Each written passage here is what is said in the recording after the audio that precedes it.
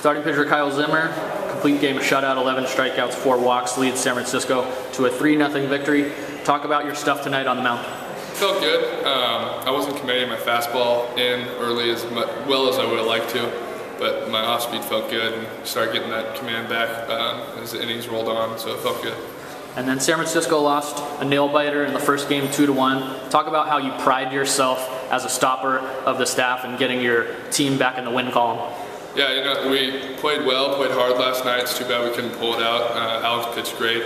And I think that, yeah, just use it a little bit as fuel to get a little anger, because just knowing that we are a great team and come out here and compete every day and just make pitches and execute and hit my spots and try to get us a win.